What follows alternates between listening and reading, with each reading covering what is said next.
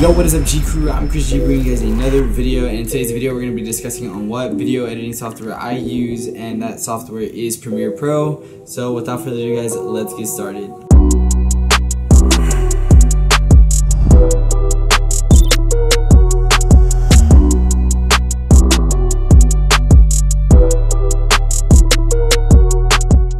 So first thing you're going to want to do is open up a project, and then you title your project and select where you want to put it, and then you end up being on a screen similar to this.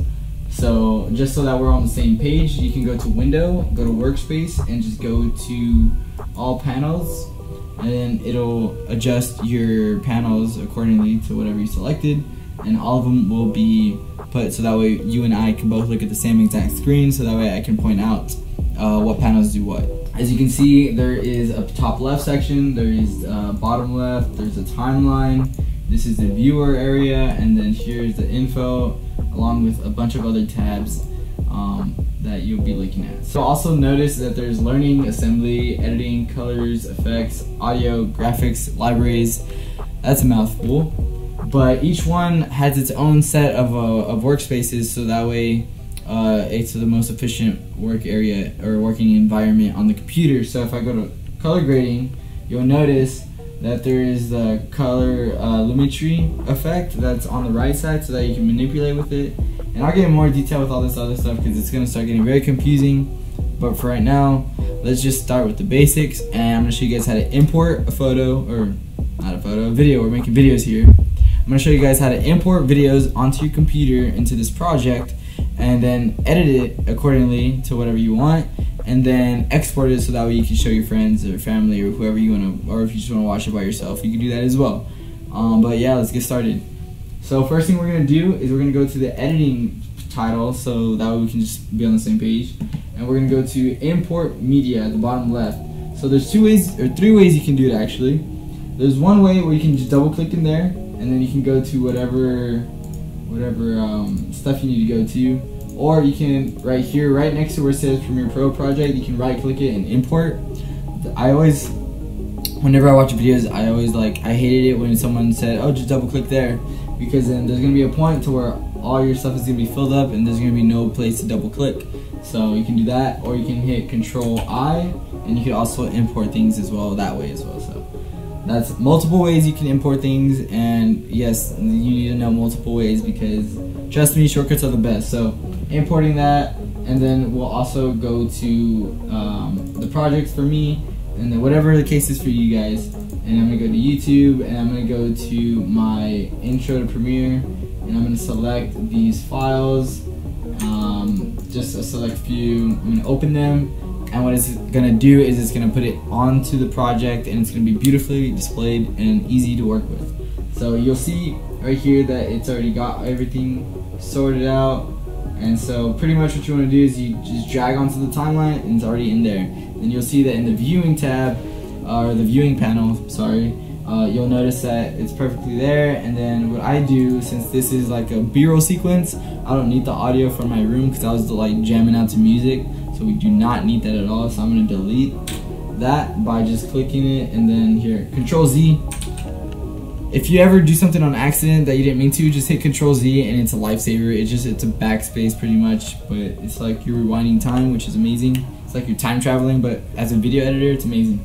Anyway, so I select the audio, I don't want it, I'm going to hit delete, and it's as simple as that, right? So we can skim through, I'm going to let it play out. And then you'll see, you know, there's a lot of shaking to it. So there's certain parts that I would want to cut and keep in the clip. So for example, just to make things nice and short, I'll just stop it right there, and I'll come over here, continue playing it out, and then let's say I want that. So I'm gonna come to the end of this clip and also drag here. And I'm gonna put this clip at the very beginning at 0 seconds, so that way it starts that way.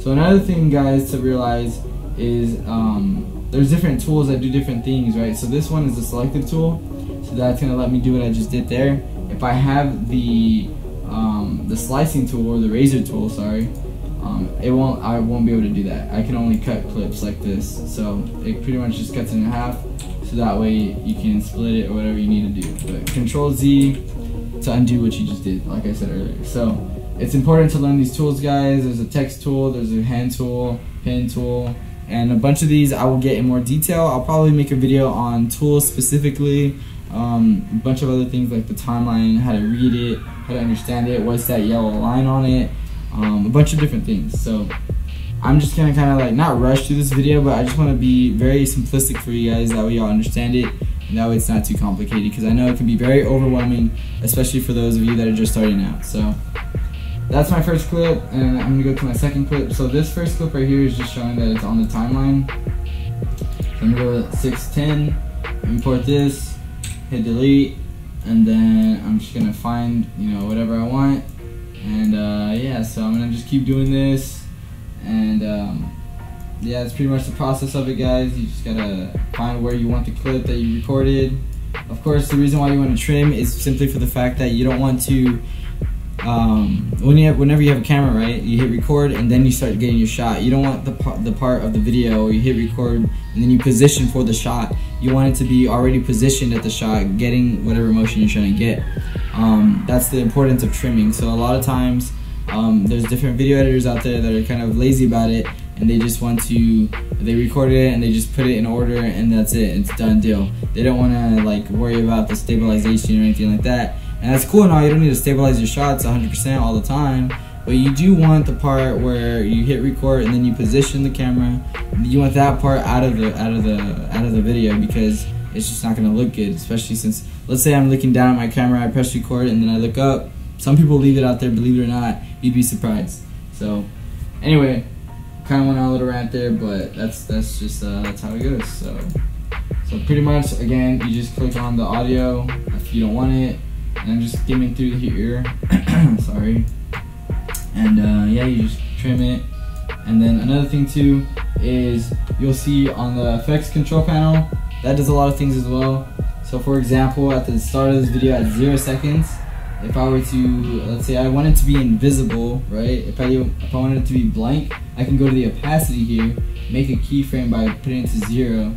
You'll notice right here, there's a keyframe going on, and it's this little diamond. So I'm gonna zoom into it, and that's the keyframe right there. So I'll move it out, you can see it right there. If I put it at here on the, if I put it right there on the timeline, you'll see it's equally right here. There's two different timelines. This one's for the keyframing. So I'll put it to 100%, and you'll notice that it made another keyframe. So in between it, if I go halfway, it's like at 50%, and it's like you're telling the computer from point A to point B, I want it to be at 0%, and then at point B, I want it at 100%, and then it makes its way up there. And I can get way more in detail with the keyframing, guys, but that's just a little short description of what keyframing is. And it pretty much just makes it look a little bit better that way. So whenever you're like starting a video, it makes it a little bit more cinematic. So that's that. So now that you guys know how to like import stuff and cut and trim, that's pretty much what you're gonna be using most of the time. A lot of the times I'm gonna be teaching you guys what you're gonna be using for this video, at least what you're gonna be using more frequently than others. Like the tools that I use is definitely the selective tool, the razor tool, and also the rate stretch tool. Try saying that 3 times. Rate stretch tool, rate stretch tool, rate. God doggy. Okay, you try that and let me know if you can do that in the comments. So you come over here and you can see there's the rate stretch tool right here. All you have to do is press R, and it just gives it to you instantly. So sometimes you'll notice that it kind of, in the toolbar, I can just switch from different tools here without actually having to move my mouse and going towards it, and that saves a bunch of time, believe it or not. It's like if you're gonna work on building a little backyard warehouse, you know, and you're hammering something and you gotta switch tools. Imagine if you had the power to just like, instead of like having to reach down in your tool bag and then like switching your different tool, you could instantly just like switch it with the snap of your fingers and you just have something else in your hands. That's exactly what you're doing here. So you want that to happen in real life, but you have the opportunity here and you don't use it. Why not? So go for it. It's very easy. All you gotta do is memorize some of the key shortcuts that you're gonna be using. So V is definitely for the selective tool, R is for the rate stretch tool, T is for the text, C is the razor, and etc. The P is for the pen tool. And the pen tool is made for masking. So if ever you want to mask something out, That'll be like whenever you want to take something out of the shot or import something in and you just want that specific area. I'll get more detail with that in a future video on masking. I definitely have a lot. I have a long list of videos I want to make. So yeah. So anyway, let's say you're happy with this and these 3 clips are exactly what you want. So I'm gonna play it and I'm gonna see. Okay, cool. Exactly what I want, right? Example. And then it's missing some music, so what we'll do is we'll import some music here, and I'll go to my music tab, go to music, and I use Epidemic Sounds, so I'm not sponsored by them. Definitely go use them. They're amazing. From what I've heard, they're amazing people too. I don't know, but I wouldn't doubt it. So the song that I use for the beginning is called Sub-Zero. Almost forgot. Oh, okay. So I'm gonna import it here. And we're just gonna use, let's say,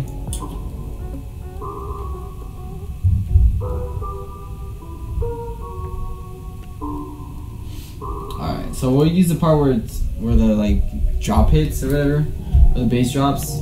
So this tool right here is very useful. So like if you want to zoom in more so you can see better, definitely use that tool. So right here is where the start is. So I'm gonna use my razor tool, select it, and then cut it there, switch to my selection tool, and then select this and delete it, so that way I just have that. And then use this right here to zoom back out, bring this to the beginning, put this at the beginning of the timeline.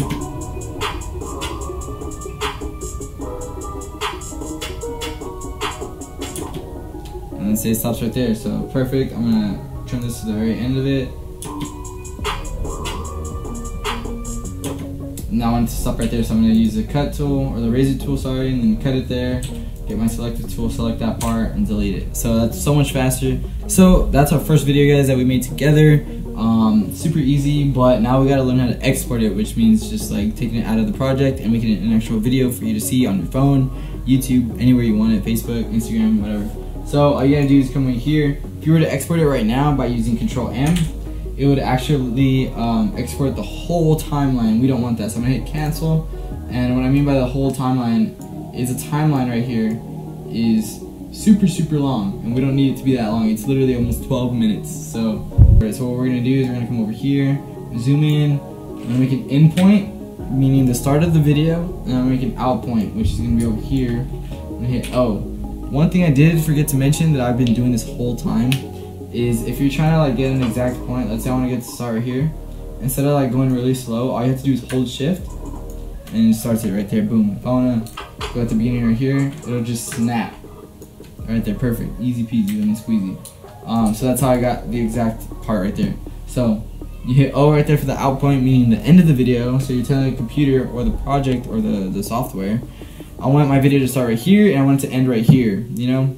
So you're making 2 points, again, kind of like keyframing, but not really. You're making 2 different points. I mean, it's simple. I'm pretty sure you get it. If you don't, let me know in the comments and I can try to help you. I'll respond as best as I can. And who knows, I may make a video answering your questions, so don't be shy. Alright, so I'm gonna pause it real quick just because I just realized that I couldn't show you guys how I exported it. I thought I did. Long story short, my screen recording OBS thing did not work the way I wanted it to. It didn't record all of Premiere Pro, so a lot of the things that we're showing you that you guys didn't really see the screen of, that's the reason why. And I just thought I could just skim through it and just have my face be in it. But you really can't know how to export without the actual footage of the screen, so I'm gonna record the screen on my camera just so that way you guys can see it. So yeah, sorry about that. I know it's gonna be like weird quality, but yeah, let's just get on with it. So what we're gonna do here is we're going to go over here. Oh, I need to lower the ISO. Those of you that don't know what that is, you can go check it out on my other video. I'll probably link it in the description or something. But yeah, so we're gonna go to file up here. And remember, this is after we make our in and out points. So we're gonna go over here and we're gonna go to export, and we're gonna go to media. If you don't want to do that, you can just use a shortcut, Control-M, and that'll take you to this panel right here. And this panel is going to be overwhelming because there's a bunch of words, and I know it looks crazy. All you have to worry about is right here where it says output name. You're going to click it, and you're going to select where you want it, and you're going to select the name of it. So then that's all you got to do. You don't have to worry about anything else. I'm going to hit cancel because I'm not actually going to export it. And yeah, other things too, in the video panel right here, in the video tab, all you have to worry about as well is the render at maximum depth. You don't have to do that if your computer's pretty slow, and you do decide to do this. It's going to take a while. Same thing right here with using your maximum render quality. It's going to take a while for your computer as well, but it's fine if you're willing to risk, or not risk, but if you're willing to wait, you know, go for it for that better quality. Everything else you don't really have to worry about, just because this is a very simple video. But yeah, so without further ado, guys, let's continue the video. Oh, and before I forget, and then you just hit export and then you're done. If you have any questions, please let me know down in the comment section below. Hopefully you learned something new, and I know you guys are probably super lost with my teaching skills, but I'm getting there. I know it's kind of all over the place, but the main objective of this video was just to show you guys how to import something, how to put things together with the audio and the video as well, because obviously you don't want to just have video and no sound, because sound is more than half of the video, because your ears are more sensitive than your eyes, believe it or not. Anyway, please don't forget to like, comment, and subscribe to this YouTube channel. I post video editing tutorials, and I used to post drumming videos, so if you haven't checked those out, be sure to do so. I have some later down, and I have a playlist of my drum remixes and whatnot, but I've been talking too long, guys. I need to go eat because my mom is making food and my dad's barbecuing outside. So yeah, without further ado, guys, peace.